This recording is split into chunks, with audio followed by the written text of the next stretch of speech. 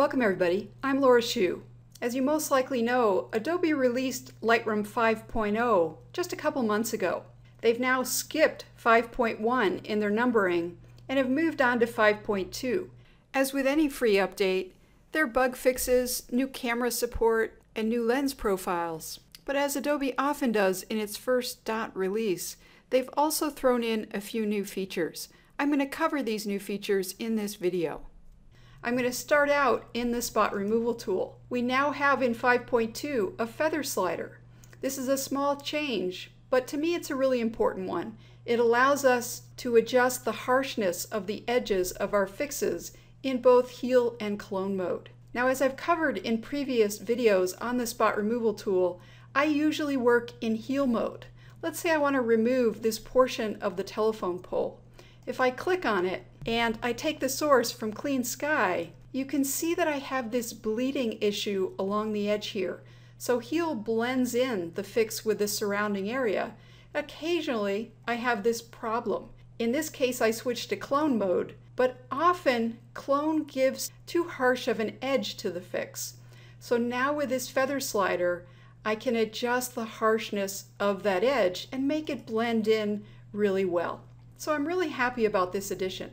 Notice also that in the official release of 5.2, we now have a cursor preview of how much feathering we have.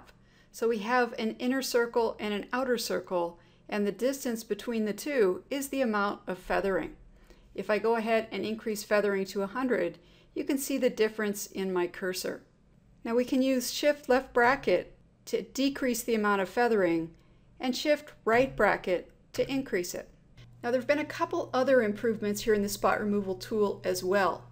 When you do a new fix, I'm going to go ahead and click here and let go. You know that Lightroom automatically finds an area that it considers to be a good source to fix this area with. There have been some improvements to the algorithm for this. It should do a better job now at finding a good source when you're working with a textured area, like bark or rocks or foliage. In addition, in Lightroom 5.0, occasionally, as I was fixing an edge in a photo that had been cropped, it would choose the source from outside of the crop. That made it very confusing. It made it very difficult to figure out where that source was coming from. Now, the spot removal tool in 5.2 will prefer areas inside of the crop. If it can't find a good one inside of the crop, it will still look outside of the crop, which I think it should do, but it'll do that less often. Another change relates to the noise reduction section. I'm going to go to this photo here and I'm going to zoom out on it so you can see the full photo.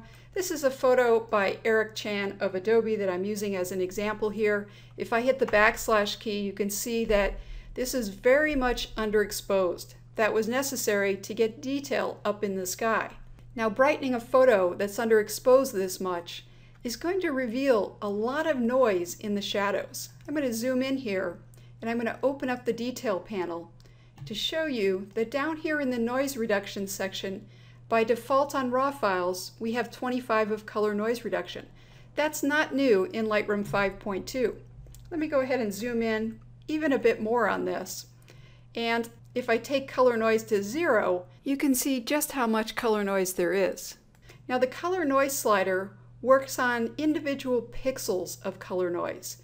But even if I take this all the way to the 100, you can hopefully see some magenta banding or modeling in here.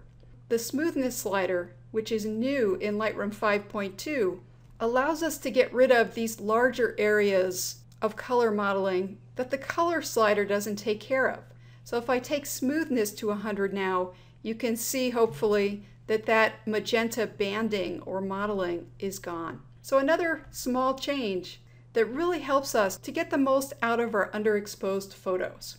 Note that a smoothness setting of 50 is the default and would give you the same results as you'd gotten in Lightroom 5.0 without the smoothness slider. So amounts greater than 50 will give you additional benefit. Finally, the last change I want to show you is in the adjustment brush, radial filter, and graduated filter. So our local adjustment tools. I'm going to click on the adjustment brush, and let's say for the sake of example that I wanted to darken an area. We now have the ability to right-click on our pin or control click on a one-button mouse and choose Duplicate to duplicate our adjustment, as well as delete our adjustment and then reset it, which really means delete all of the adjustments we've done with this tool.